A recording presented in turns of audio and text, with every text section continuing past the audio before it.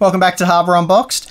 This is my second time around filming this introduction. Once I finished editing and putting this whole video together, I was quite shocked at the mammoth that it turned out to be. So if you're after a quick 5-minute video or something that just summarizes things really quickly, this video isn't going to be for you. We sort of cover everything that was humanly possible in the last week. I did multiple, not even 16-hour days, I think they were 18-hour days. But anyway, it doesn't matter, it's a big, long video, so you've been warned. I'll add a video index somewhere on the screen. I'm not sure where, we haven't done that before, but I'll do that, and I'll also pin one down in the comment section below so you can jump to bits, go over things again if you really want to. And yeah, but anyway, you've been warned. Let's get on with it.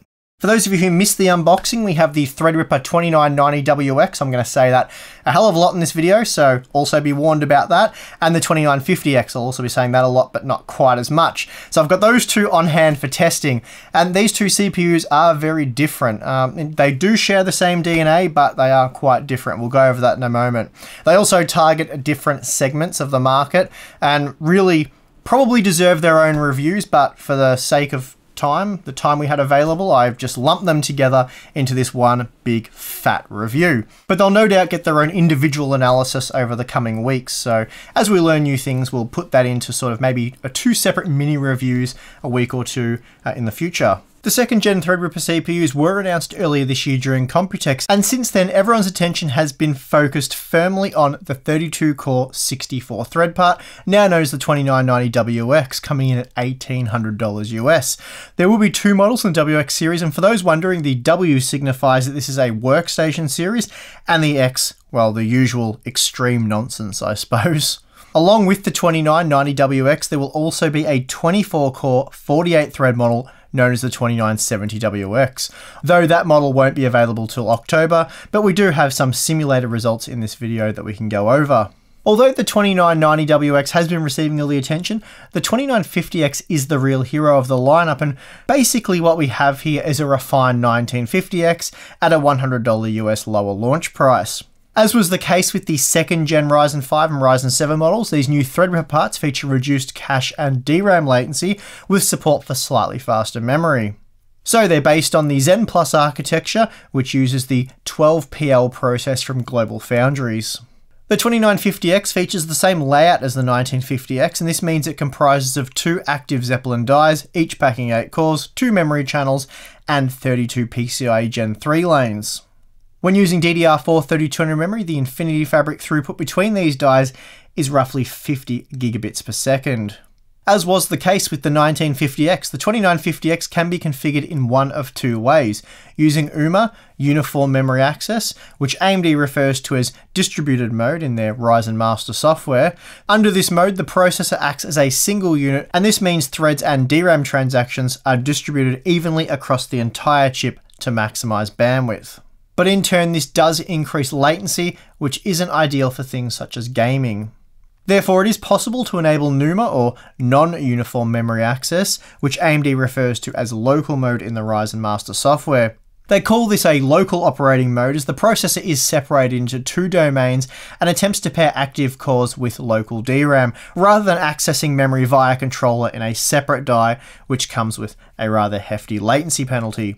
The 2990WX, on the other hand, is a very different beast. It consists of not 2 Zeppelin dies, but rather 4, enabling up to 32 cores. However, on the X399 platform, AMD has imposed some limitations to avoid cannibalizing their single-socket EPYC CPUs. The biggest of these limitations being that there are still just 4 memory controllers.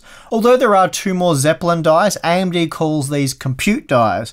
Basically what that means is they have no local PCIe or DRAM access. For that, they must travel through the Infinity Fabric to the I/O dies. So they would be the Zeppelin dies with direct access to PCIe and DDR4 memory. As there are twice as many dies in this configuration, the Infinity Fabric is also halved, so the throughput between dies is just 25 gigabits per second, assuming you are using DDR4 3200 memory. Because of this design, which sees 2 dies without direct access to DRAM, it means that unlike the 2950X, the 2990WX uses NUMA exclusively. AMD says this quad NUMA configuration has allowed them to create the world's first 32-core consumer processor, and just as importantly, it has allowed them to do it while maintaining backwards compatibility with existing TR4 products. There is, however, A fairly obvious drawback that's had me a bit concerned since we first heard about this 32-core model. We always knew that the first-gen Threadripper CPUs had the potential to offer up to 32 cores, so this isn't some kind of radical breakthrough for AMD with their second-gen series. The original Threadripper chips did in fact have 4 dies, though 2 of them were referred to as dummy dies, as claimed by AMD, but we always knew they were just defective Zeppelin dies that were disabled, but physically there. As after all, Threadripper is just an EPYC CPU repurposed for the high-end desktop platform. That said, I don't mean to sound like I'm downplaying anything here. EPYC CPUs on the desktop is very much epic. Anyway, for this second-gen Threadripper series, AMD has enabled those extra dies to create the 24-core and 32-core models. The problem, however, is one of memory bandwidth. There simply isn't going to be enough of it. As I just discussed, we still only have quad-channel memory access, so the memory bandwidth remains the same, but now we have twice as many cores to feed. This is likely going to make an already very niche product even more focused, so keep that in mind. For testing, I've got a truckload of data, and while I tried to include as many CPUs as possible, I did run out of time to go back and retest the Core i7-8700K. This is something I can do in the follow-up content that'll come over the next week or two. The good news is I have results for a number of Intel's high-end desktop processors, such as the Core i9-7980XE and the 7960X, for example. Rather than discuss the system specs and go over all that stuff individually, I'll just throw them up on the screen in some tables, and if you want to examine them a bit more closely, you can hit the pause button. Basically, all systems were configured with 32GB of DDR4 memory. Most of them are running at the 3200 spec using the XMP timings, so there's been no tuned memory timings in any of these tests. So, having said all that, let's get to results.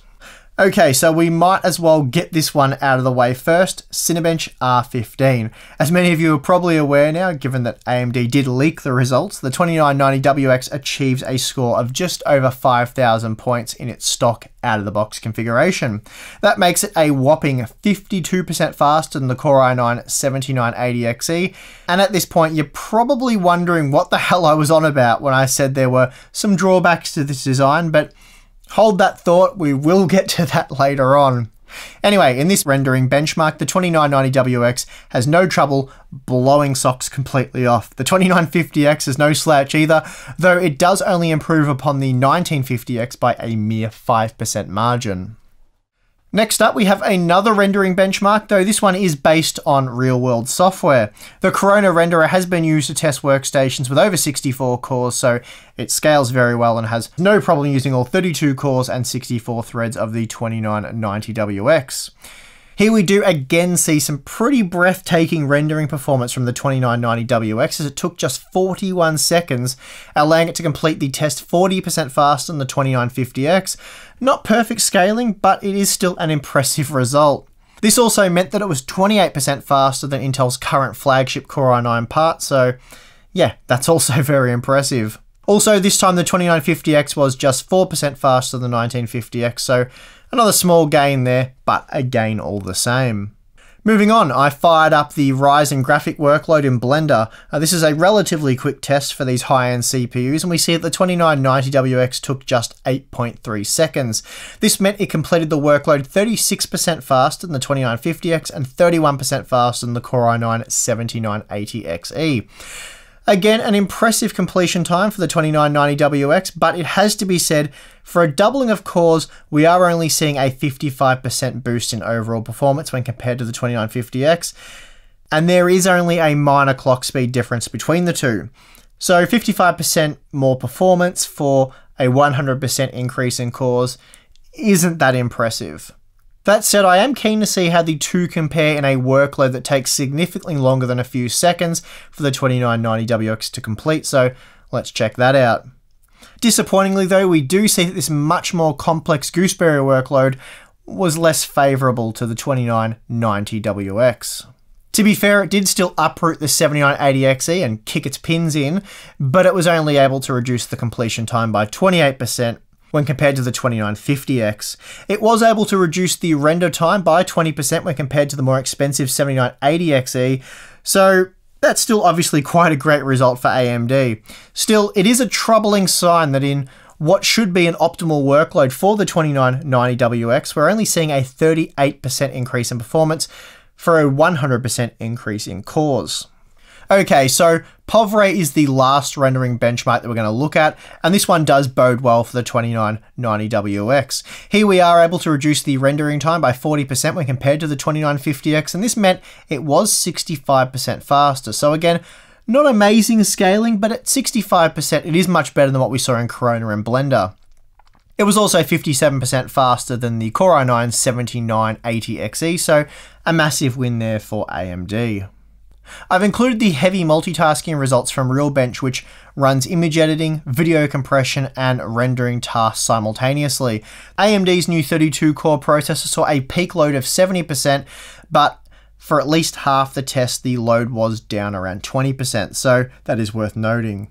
Here we see the 2990WX providing a surprisingly poor result, taking 43 seconds to complete the workload. This made the 32-core processor slower than even the 1950X.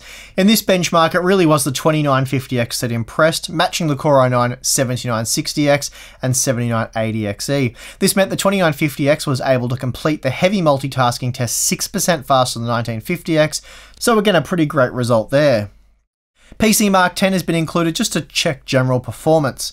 There are no oddities to speak of here. The 2990WX is comparable to the Core i9 7960X, which is perfectly acceptable for a super core heavy CPU. The 2950X does do much better though, as it comes in just behind the 1920X. Okay, so moving on to some spreadsheets. Excel is a real-world application that we have been using to benchmark CPUs for years and years now, so I thought why not try the Monte Carlo simulation with the second-gen Threadripper CPUs. As expected, the 2950X is slightly faster than the 1950X, shaving 2% off the completion time. Meanwhile, the 2990WX is slower than the 2950X, basically matching the previous generation 16-core parts, so a bit of a disappointing result there. AMD's Ryzen architecture has always excelled for decompression work, and we see that the 2990WX is no exception, absolutely smashing at the 7-zip 32MB dictionary decompression test with a throughput of 187,000 MIPS. That said, it was just 31% faster than the 2950X despite packing 100% more cores.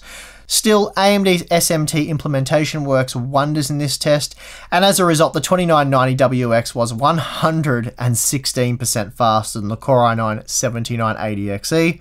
But as impressive as the decompression performance is, compression performance leaves a lot to be desired. For compression work, the Core i9 7960X was 9% faster than the 2950X, which isn't a bad result for AMD there, and it was nice to see the 2950X providing an 8% boost over the 1950X. The 2990WX though, well, that one fell into a complete heap.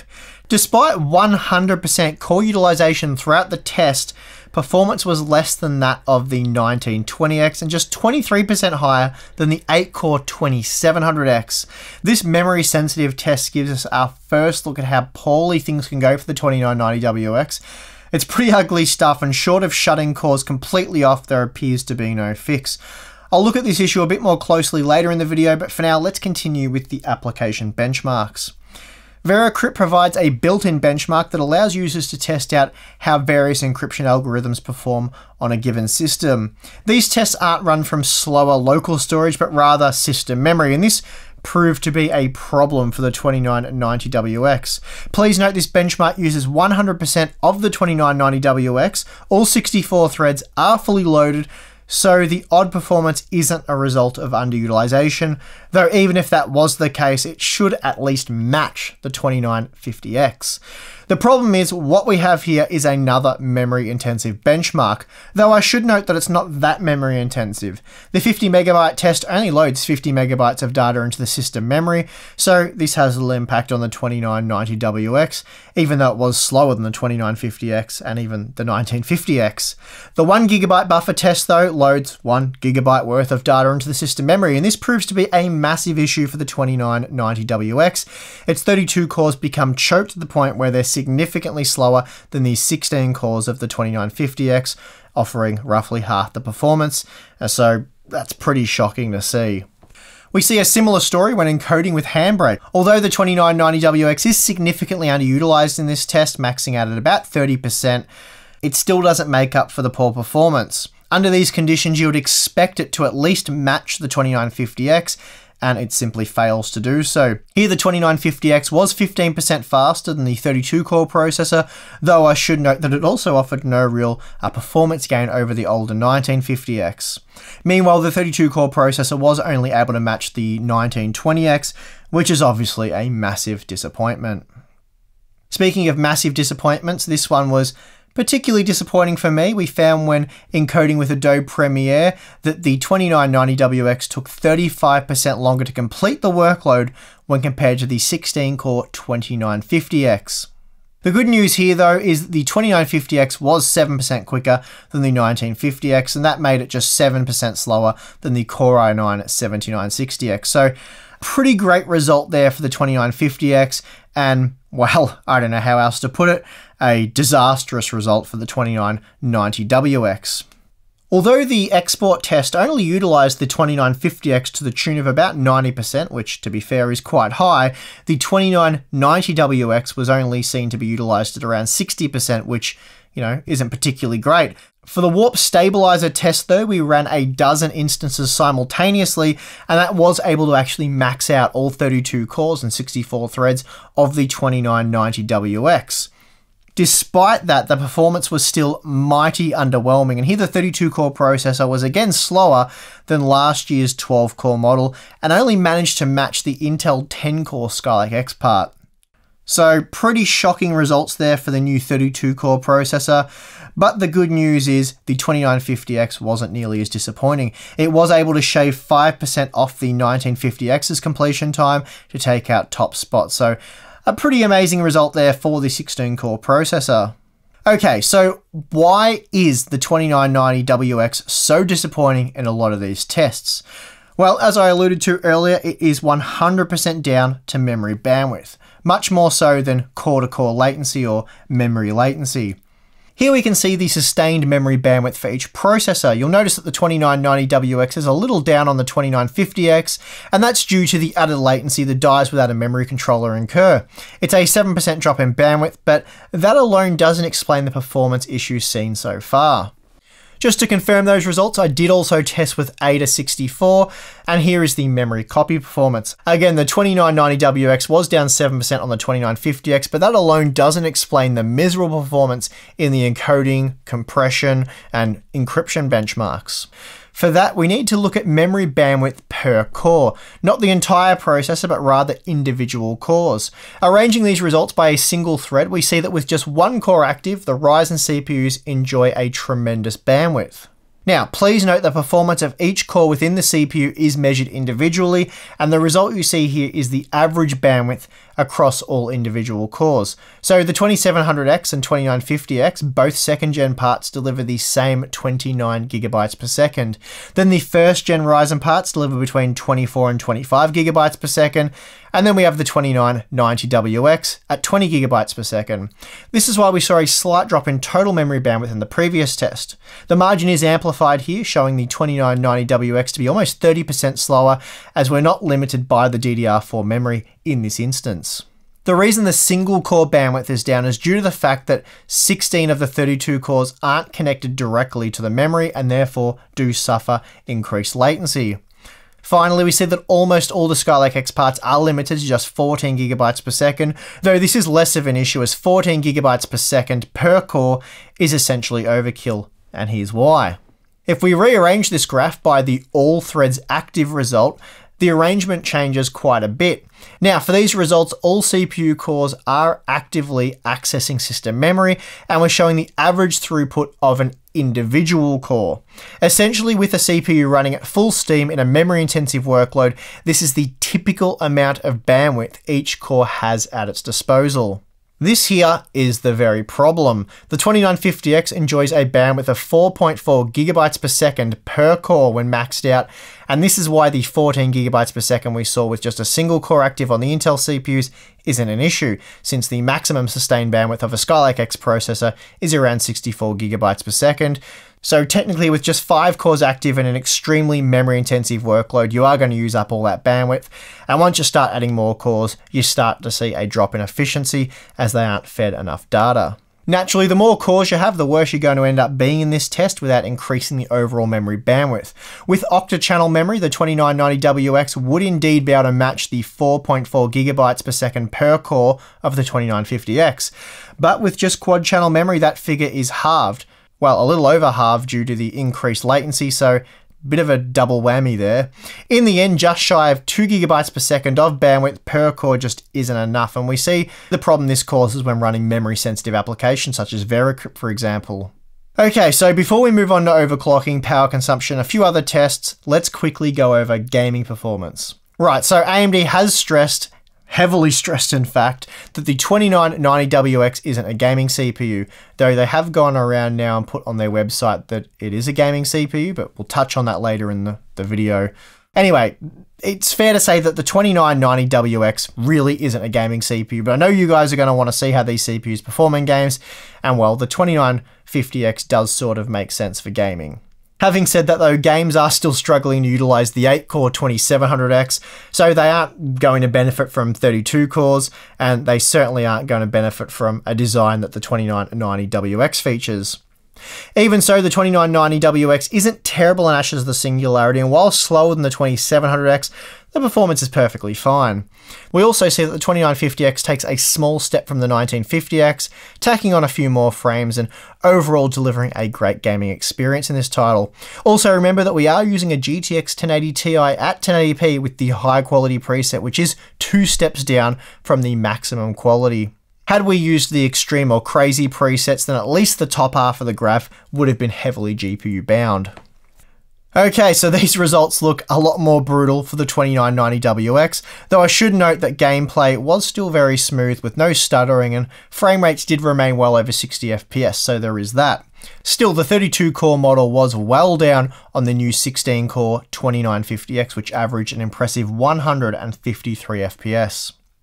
Then moving on, we find a similar story when testing with F1 2017. The 2990WX looks pretty much like a low-end Pentium processor, but at least it was smooth and playable.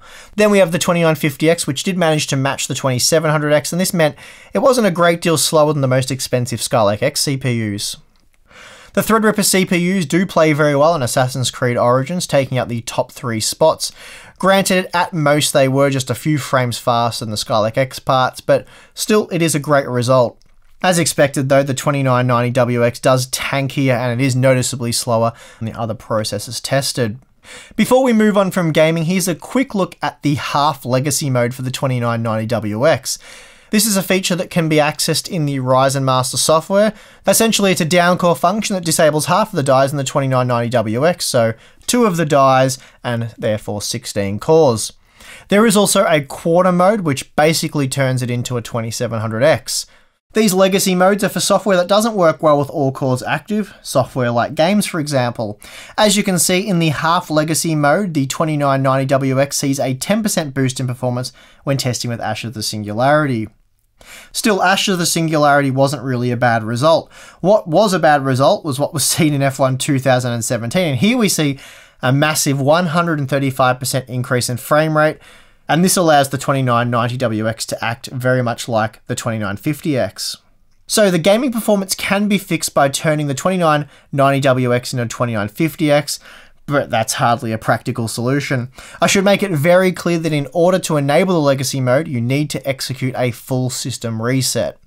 So it's really only something you'd use out of absolute desperation, and it would only be a very temporary solution, as I assume anyone buying a 32-core processor wants 32 cores and not 16 or 8.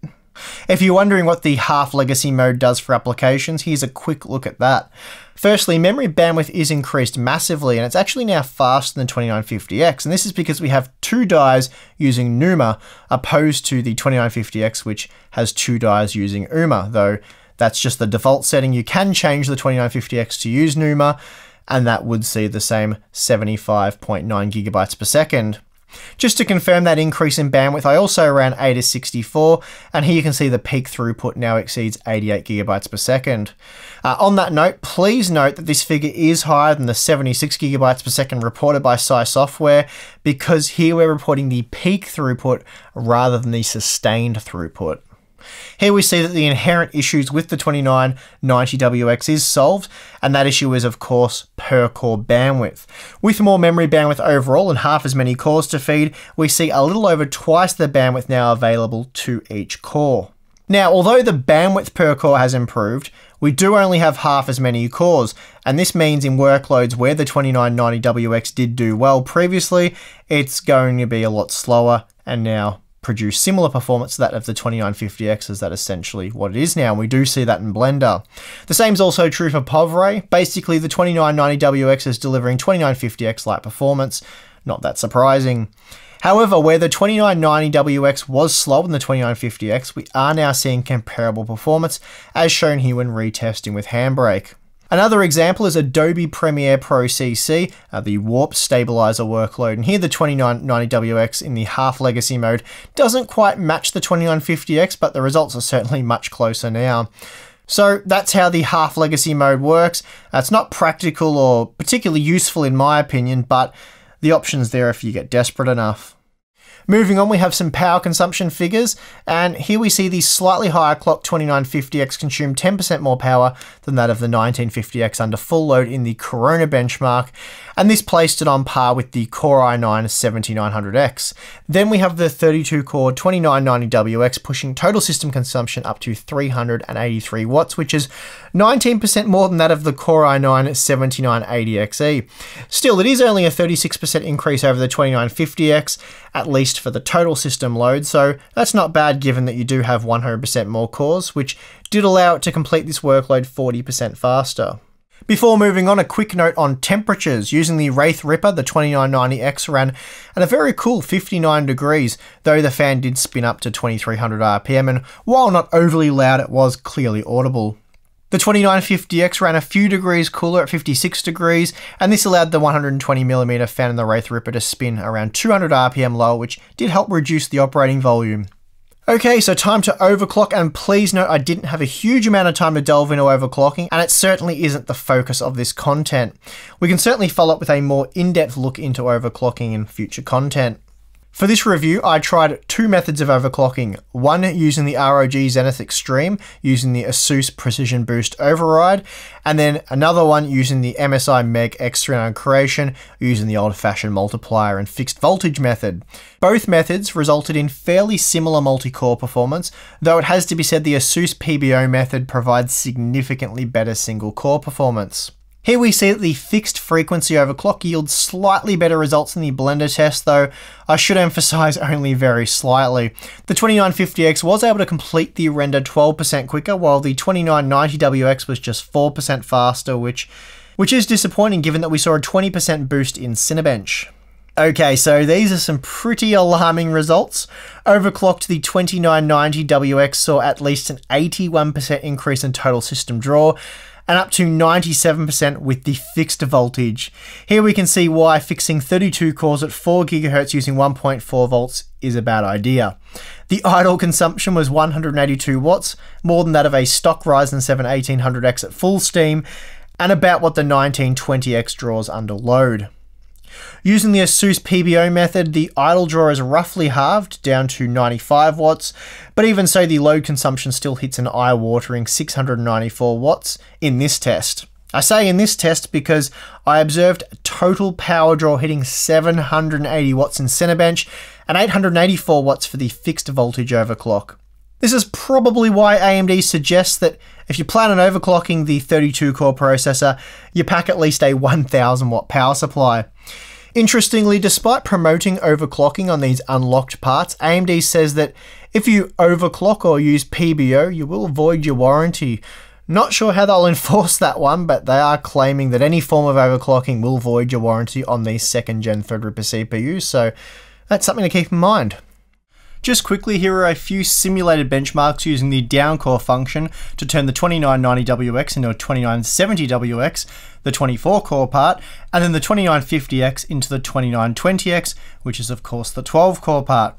The 2970WX should score around 4,300 points, while the 12-core model will be good for around 2,600 points.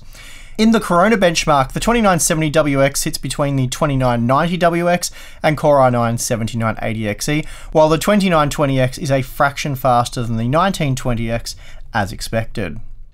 Then when testing with Blender, we see that the 2970WX took just 5% longer to complete this test, which isn't bad given it has 25% less cores. This might indicate that the 24 model won't suffer nearly as badly as the 32-core model when all cores are fully utilized and accessing system memory. But I'll have to look into that one a bit more. Then of course the 2920X will be a slight upgrade from the 1920X.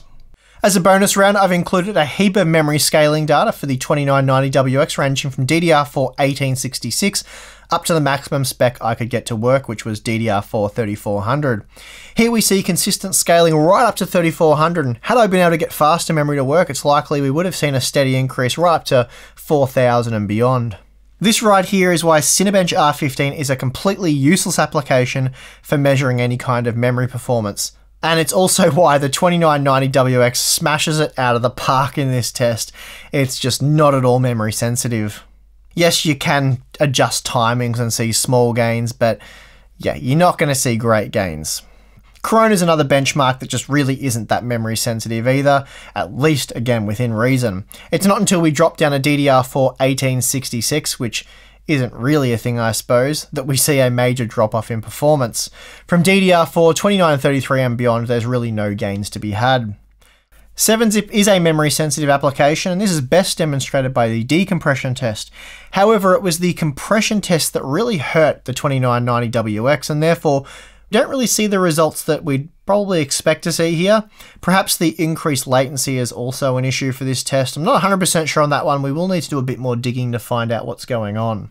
Well, that was plenty of data, though in some ways I feel like we're just starting to scratch the surface on this one, especially with the 2990WX.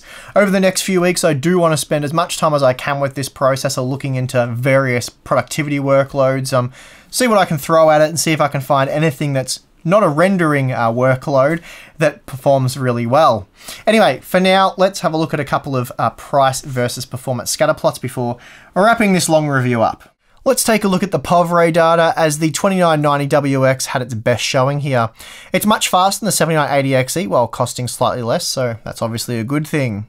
And that means for rendering tasks, the 2990WX really is the bee's knees, and while it might not offer the best value overall, it certainly provides the best value at the top end of the scale. The 2950X destroys the Core i9 7900X, offering significantly more performance at a reduced price. Really, the only better option here is the heavily discounted 1950X. Still, in POV, both the 2nd gen Threadripper CPUs look very good. The only other price versus performance scatter plot that we're going to look at is Premiere, and this pretty much sums up the 2990WX when handling non-rendering tasks. Here we see how badly things can go for AMD's new 32-core processor. When encoding with Premiere, the 2990WX is considerably worse value than the Core i9 7980XE, and therefore every other CPU tested. You're basically looking at Threadripper 1920X performance for almost 4 times the price. Thankfully though, the 2950X is again a very solid option and offers pretty much the best bang for your buck of any of the new CPUs tested. Well, the 2990WX, certainly an unusual beast. In short, AMD's made a 32-core CPU that appears very good for rendering, and that was about it in our standard test suite. The memory limitations do seem to make the 2990WX a very focused product, and I'm not sure how many users are going to find it useful for powering their workstations, given the inconsistent results. That said, I am in the process of conducting some extensive multitasking benchmarks, and while I am still seeing some mixed results, I think overall what I am seeing is painting a more positive picture. I would also just like to note that AMD themselves have admitted that this is a focus product, and that's why they changed the name to include the W before the X, so it's not just the 2990X.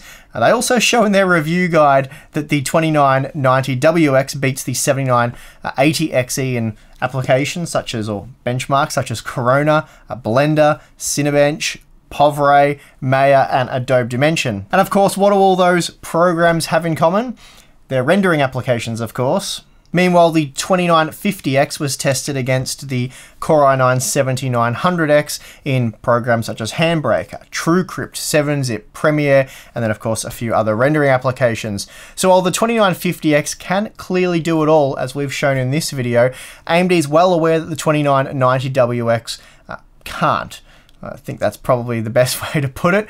The only issue I have is that they're not exactly telling you that, at least not by the information that I've found on their website.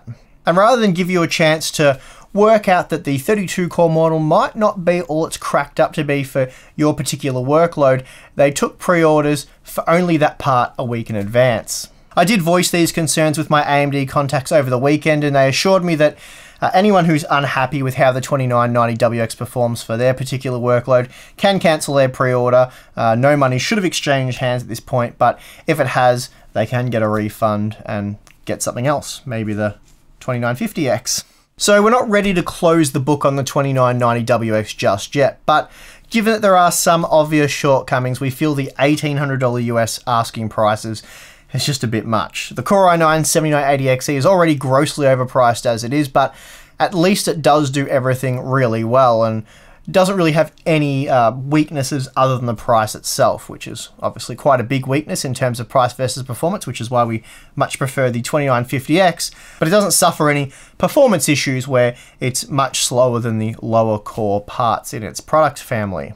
Of course, the 2990WX has all the usual problems a super core heavy desktop processor would have, and that is utilization, finding software that can fully utilize it. But of course, the kicker here is the software can't be really heavy on memory access, or it will cripple the 2990WX to the point where it's as slow as a mainstream desktop CPU. This ultimately is the issue with the 2990WX. We're perfectly fine with most software, such as Premiere, for example, not taking advantage of 64 threads. But in that case, the 2990WX should act like a 2950X. And as we've seen, that's not always the case, and sometimes it is much slower. So how do you know if a particular workload will cripple the 2990WX or run like a dream? Unless you have someone test it out for you, test drive the CPU, you really don't know. And it's not enough for them just to test the software you'll be using. It's that sensitive that you really need the kinds of workloads tested that you're using. I think AMD should have just done a better job of stating what the 2990WX is designed for. Rendering workloads, show where it is really good, and I'm talking about their website here, not what they've told reviewers or anything like that. Forget the media, I'm talking about telling the consumers for the pre-orders that it does have some shortcomings. In heavily bandwidth dependent workloads, the performance may be lower than expected.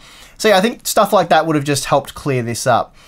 Based on our testing, we found it to pretty much be the Threadripper Pixar edition, or maybe instead of W, they could have called it the 2990 CB edition. That would have made more sense.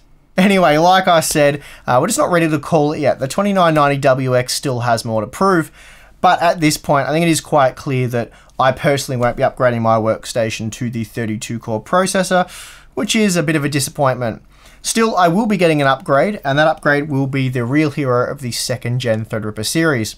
It's no secret that I really liked the 1950X, and the 2950X is simply a more refined version, typically offering 5 to 8% more performance while coming in $100 US less at launch, so great buy that. Right now though, the 1950X, that is coming in at $780 US, so that one is a cracking good buy right now. But still, considering the 2950X's introductory price, it's really amazing value. I have nothing bad to say about the 2950X. It does everything really well, and in my opinion, it takes over from the 1950X as the ultimate high-end desktop CPU. I had really hoped that my editing rig would be receiving the 32 core part, but as I said before, those plans have now been scrapped and I will be moving to the 2950X instead. Of course, if you have a 1950X already like I did, then the 2950X doesn't really offer a noteworthy or worthwhile upgrade. As I said, it's only about 5 to 8%. So it's not really worth scrapping the 1950X yet. So yeah, your CPU hasn't been rendered obsolete just yet. And that is going to do it for this one. I hope you guys did enjoy this video. I know it was a very long-winded look at the second generation Threadripper CPUs, but yeah, I think it was worth it. And if you think so as well, please feel free to hit the like button. Put a tremendous amount of time into this one. Subscribe if you want to see more content like this. And if you appreciate the work we do at Unboxed, then consider supporting us on Patreon. Thanks for watching. I am your host, Steve, and I will see you again next time.